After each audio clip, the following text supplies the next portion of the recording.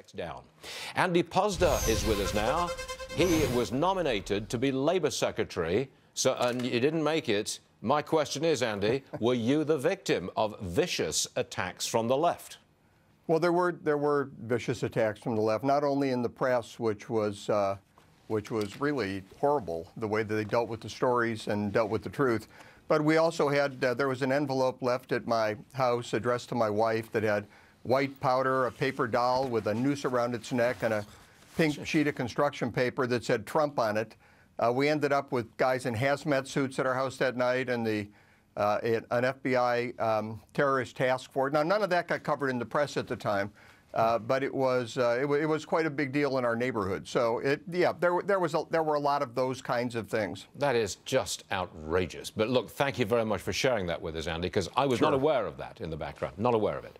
I want to move on to President Trump's proposal. It's a budget proposal, which allocates $90 million in grants for apprenticeships. Now, that doesn't seem to me like a whole lot of money. What do you say? It's about what Obama was going to spend. President Obama's administration, Secretary Perez, were going to spend on apprenticeships. But the important thing isn't how much the government spends. It's how effectively the government spends it. What we need to do, and what I think Alex Acosta will do, and I know the President, Reed Cordish, Ivanka Trump are all behind doing, is coordinating more with the private sector so we can make those dollars go further. It's really the private sector that needs to engage in apprenticeships, internships, vocational training, to try and fill the jobs that they have where they can't find the people to fill the jobs. So it's not the amount of money that's spent. I think it's how they're going to spend that money in coordination with the private sector. I think it can work. I think it can be very effective. Well, I think that's the important factor. If these training schemes are run by the companies which will ultimately hire these youngsters with the skills, that's a very, very different thing from pumping government money into government-run technical training schemes, which actually have a very low achievement record, if I'm not mistaken. Yeah, there was a study in 2012 that showed that the achievement record of these federal programs was very low. And look, the private sector, they know where the jobs are. They know what skills they need. They're anxious to get people to fill those positions. Why not take the federal dollars, spend them in conjunction with the private sector to make them far more expansive so that they're worth a lot more? This isn't about empowering government. It's about creating jobs for Americans. There are a lot of jobs out there. We just need to get the people who need those jobs trained in the skills that the jobs require, and then we can start seeing labor participation rates go down, which are about the only economic indicator that hasn't significantly improved so far. And it is also a way of plugging the skills gap without leaving youngsters saddled with 30, 40, 50, 60,000 bucks worth of debt. Very good point. You don't have the expense. Not only do you not have the expense of a college education and the incredible amount of money now that you have to borrow, particularly at the better schools, but you actually get paid while you're going through an apprenticeship. So you will have some income. It's not going to be the kind of income you'll have once you're through the program, but you get paid and you don't incur debt. So it's a positive in all respects, and we need to change. The president getting behind this and his daughter getting behind it really should change the attitude in America about these jobs. There's jobs in welding, there's construction jobs, there are jobs in manufacturing. Even though the number of manufacturing jobs has come down in the United States, the number of openings in manufacturing positions has actually increased.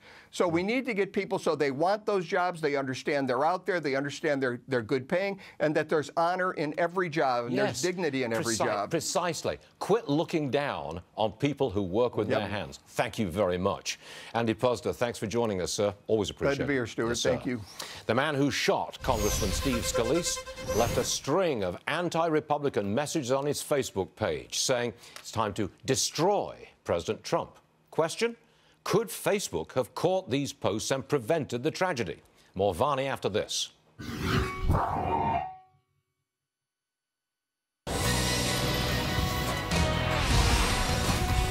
going to fill the screen. Ashley Webster, Elizabeth McDonald, Elizabeth Peake, Andy Puzder, and Scott Martin, and moi. Here we go. We're off. We are running. Okay, Scott, to you first. Is this the start of a new drop for the overall market? What do you say? Well, I don't think a new drop, Stuart. I actually think this is a continuation of some of the selling pressure we saw last Friday, which was really an amazing day when you looked at the volume and the fervor that was going into some of these selling orders on Friday afternoon. So to me, this is a repricing. This is a general pullback. I don't think this is the big contraction everybody's looking for. But let's face it, you talked with Scott Sheldy on Monday about this on the show, because I watch it even when I'm not on, thank you very much. And he talked about these weak hands, you know, this cheap money that was in some of these names. And he's absolutely right. These are very weak hands that have come to these tech stocks of late. These are the hands that are getting out, not the long-term investors, because if you are one, you should stay in these names. Liz, start of a big drop for the market. What say you, Liz Peek? I don't think so, because basically investors have still no place else to go. And rates are moving up slightly, but yields are obviously incredibly low. Interestingly, their recent survey showed that a lot of investment professionals think the market's overvalued. But the number two thing they think overvalued is European stocks, which is sort of a shock. But it just goes to show that there really aren't a whole lot of opportunities out there where we have growing markets. And so far, it's all about the Trump agenda. I think investors are looking at what's going on in Washington. They're kind of horrified by all the assaults on Donald Trump. But if there's any indication we're going to get stuff moving forward, the market will be just fine. Quickly, Andy Puzder, do you see this as the start of a big drop or what? No, there have been 37 records set by the Dow since November. There's been 46 records by NASDAQ. We've had 0.75% interest rate hikes during that period of time. You remember back in 2016, we had 1.25% interest rate hike, and the stock and the market dropped 600 points. We're not seeing that kind of drop. The economy's strong, the indicators are strong, and Liz is right. If we can get the Trump agenda going, we're going to be in great shape. Let's get back to the big tech names. We've followed them for a long, long time, and why not? They've gone straight up until now. Now we've got a decline in Apple, Amazon, Facebook, Microsoft, Alphabet, Netflix. All of them are down in the very early going. Scott Martin, you look at the price of these big tech names. Are you interested in buying any of them on this dip? Yeah, I look at the price, Stuart, and I get pretty excited. I mean, Amazon below 1,000 again, Google below 1,000 again, and maybe even 950 by the end of the day here today is attractive, because the reality is when you look at these tech companies, Stuart, that we talk about every Thursday, and you talk about them on other days without me, thank you very much. You know, these are stocks that are really not terribly expensive. If you look at the growth that you're seeing in these stocks today and the projected growth that the Googles, the Microsofts, the Facebooks are going to have in the next couple of years, that's why you're buying these stocks, for the future growth, the future pricing potential these stocks have. So I still would own them, and I would still be collecting them as far as shares here. All right, I've owned Microsoft for a couple of decades. I've not sold yet. Okay. Check the big board. This is not a huge decline at this point. 53 points down, that is exactly 0.25%. How about the S&P 500? What's the percentage drop there? It's down 0.55%. Okay, that's a half percentage point, 13 actual points. Still not a huge decline. Look at Xerox. They've just completed a reverse stock split. That's where shareholders get one share, new share, for every 4 old shares that they own. Xerox now down a fraction on that, but it's at 27. Nike, cutting 2% of its workforce, announced an organizational restructuring. Don't know what that means, but the stock's down $1.50. Morgan Stanley says Tesla should brace for serious competition from Apple in driverless cars.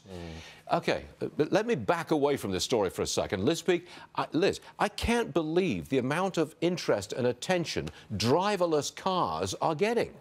The amazing thing to me is how fast it's moving. And Yes. what we see is both traditional automakers and every tech company in the world looking at this as a huge new opportunity. So is Tesla going to face competition in driverless cars? Without a doubt. There were 30 different organizations that filed permits for testing driverless cars in April. They're not all names we've heard of, but that is an amazing sort of surge in interest here. Yeah. And why? Because this is a huge industry. And to the extent that you can jump ahead of traditional automakers with new technology, wow, what an opportunity for Google, for Apple, and everybody. But hold on a second. We're miles away from the regulatory legal framework which will allow the mass production and use of autonomous cars. And the consumer demand as well. It would take city zoning to have separate lanes and areas for driverless cars. The driverless truck, the captainless ship, robot ships. That's where this could go. That's where the corporate world can make a lot of money off of that. So we're airplanes too. Yeah, go ahead, Scott. Airplanes. They talked, Stuart. They talked about airplanes too. I mean, they talked about the pilotless airplane as well being the wave of the future, because these are this automation takeover that we're seeing. EMAC made a really good point. You know, this technology, as far as the fervor for it, feels a little bit ahead of itself, because there's a lot of changes regulatorily that need to happen before all those cars are going to get on the road. Do you remember the joke way back when in the computer-driven planes? And a voice comes over the loudspeaker and says, "Nothing can go wrong. Go wrong." I digress. I digress. Put another quarter in the bottle there. Yeah. Speaking of airlines, listen to this. Here's a statistic for you. Airline passenger complaints jumped 70% in April from the year before.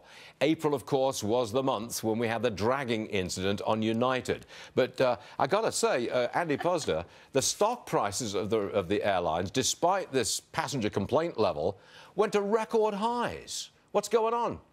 Well, there's a lot of business out there. People are traveling. The economy is surging. People are going on. You know, and just to touch on your car thing for a moment, one thing didn't get mentioned was that Ford just put its IT guy, its tech guy, in as CEO of the company. This is a big search. But back to airlines, look, there's a lot of business. Everybody's traveling.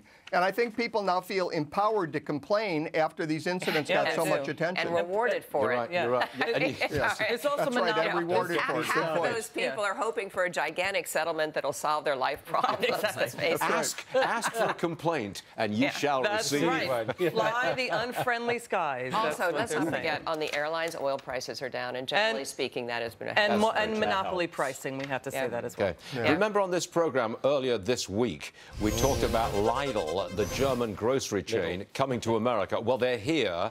They're opening stores, plural, in North Carolina today. Should America be worried, Scott? I'm thinking of the Walmarts of this world, because Lidl is a fierce competitor on price.